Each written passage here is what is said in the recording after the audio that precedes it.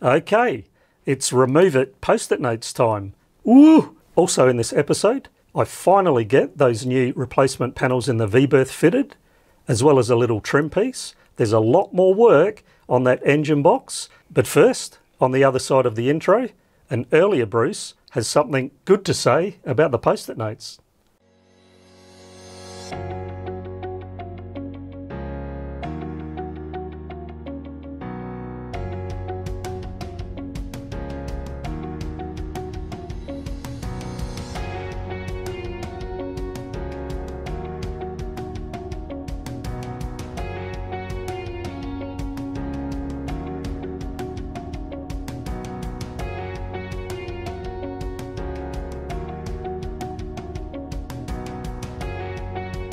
So now for a fun part, removing some of these post-it notes. But before I remove them, I want the satisfaction of crossing them off.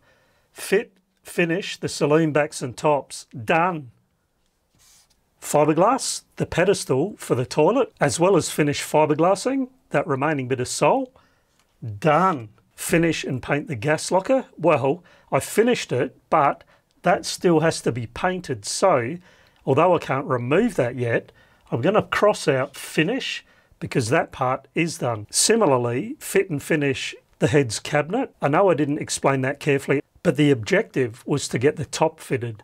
That I have done. So I'm not going to remove that, but what I can do is cross off the top. The engine box, well, I've definitely made a very good start with getting that done. And as I did explain, making up the box itself was the objective, which I've done. So I can't remove that just yet. But what I will do is cross off the engine box part of it. You might not be able to see underneath that, but I have written the steps and the gas struts, the galley cabinet doors, the hinges, it's all fitted and the locks are fitted. I'm going to leave it there because they're not quite done. Over here, fiddles trim. I'm just going to put a mark there because I have done some trim, but obviously there's much to do yet. So we've added to that. How about I'll put a 1 here and we can do the count on those. Well, thanks earlier, Bruce, and I'm going to continue on where you left off. So following on there, but starting at the bow, was number 1, and so I'm going to give that a cross off. Those galley cabinets, finally done. Now in the heads, the cabinet top was finished, but I'm not going to remove the post-it note because there's much more to do for the cabinet there and also the holding tank. So that note gets to stay. A lot of work's happened on that engine box, companionway steps, but there is still more work to do on that. So that note won't be removed either. And of course, number 8, which you saw in the prior video, the gas locker, all painted. So that'll get a cross off too before that gets removed. A little bit of satisfaction time to remove these. So number 1, the V-berth panels, done. Number 2, the saloon tops, done, as you saw before. Number 3, the galley doors, done. As I said, number 4 will stay for the moment. Number 5, getting that toilet pedestal and the sole in the heads, done. And as mentioned, you will see another small bit of trim installed. So I'm going to give that a tick over on the blue note, which leaves number 8. So, boom. Now that's looking pretty good. And for those who notice the details, you might have noticed there is an adit already here, getting the head sole fiberglassed and painted. So I'm going to give that one a tick off as well, which means I get to remove another one. Also, just to mention, along the way, there's always delays and hold-ups. So over the last few weeks, man, I have had some more showstoppers. One has been with the gas. That is a long story and I'm not going to bore you with that. The other one that I'm not going to bore you with is I've had another whole week completely out of action with computer problems, which has involved trips to a computer store, reinstalling everything. It doesn't take hours, it takes days. And as you probably know, computer problems are not fun. So let's get on with the work in this episode.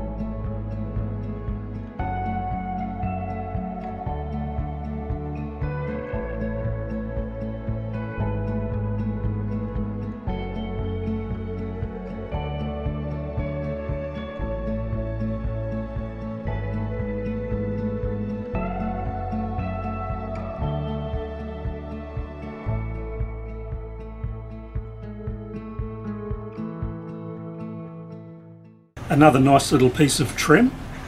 I just like making nice things out of wood.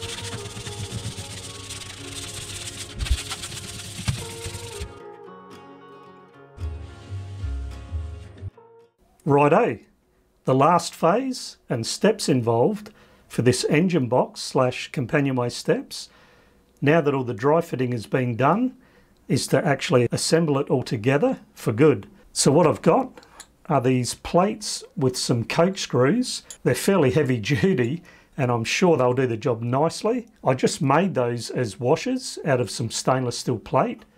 Just a nice big surface area on the back of those steps so that they can really do the job of not eating into that marine ply over time, which I don't think they will once everything's assembled together, so they'll certainly do their bit. So what I need to do next is mix up some epoxy glue, smear a nice generous amount on each step. I'll then feed these screws so that the heads just poke through, so that when I lower those steps, they'll already be located where the point of those screws poke through. Obviously then do them up, and of course they don't need to be really tight because you want just a small gap when it comes to epoxy glues. I'll then get the railing in place before that epoxy goes off so that I make sure the outer edge is in line with those holes where the railing goes.